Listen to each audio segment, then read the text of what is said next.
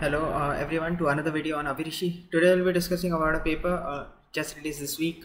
Really interesting. It's on a funny name, Astrosat, because we already have a space mission in India called Astrosat, but this is different. This is about a really interesting area that they're targeting which is about forecasting satellite transits and making like accounting for that and making optical astronomical observations better. So for those of you who don't know, there are going to be a lot of a significant increase in number of satellites in LEO, low Earth orbit.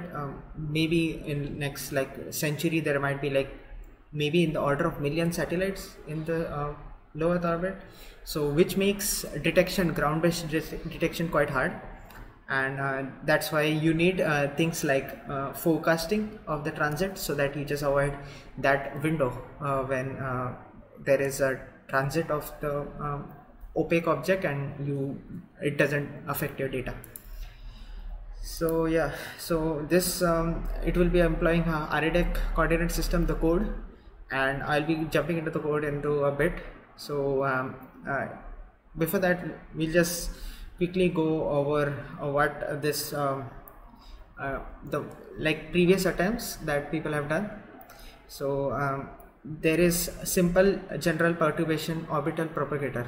So this is how the kind of the space object orbits are generated, and this is maintained by a website called Celestrak. So you can see here, you can see the entire orbit visualization if you want to see it. So just bear with me for a second.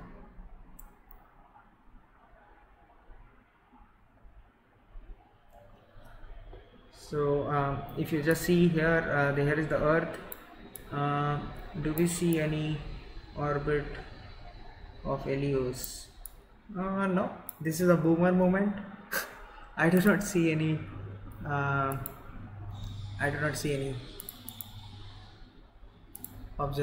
This LEOs seen. But yeah, what is 2.5D? 2.5D, nice. Okay. What else is there? I guess this isn't fully active, or we don't have that many satellites right now for the cluster to be seen, but kind of they have made an artistic visualization that the cluster would look like this.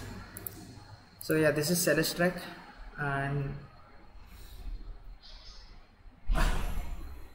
so what this code tries to do is it tries to model all the kinds of satellite transits. So satellites can be of various sizes and intensity, viewed at various intensities. So not all the transits will be impacting the astronomical observation. So there is an equation that they are using which shows the apparent brightness. So it's a fine-tuned equation. If you see, m is equal to minus 26.4 minus 2.5 log a gamma f phi by z square plus x phi.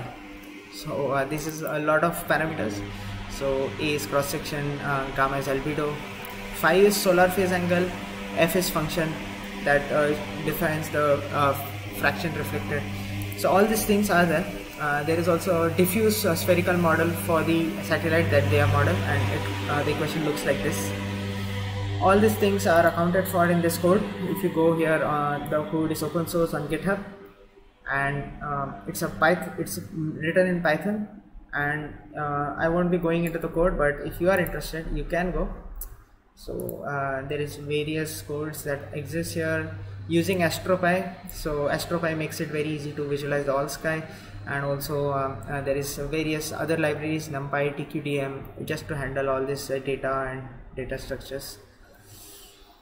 So yeah, this is the code. We won't go into the detail, but these are the equations. We also won't go into the detail of these equations, but we want to just see what this paper tries to address, which is this accounting for this transits, and maybe most probably just making a code that helps optical ground-based telescopes aware about these transits in the future.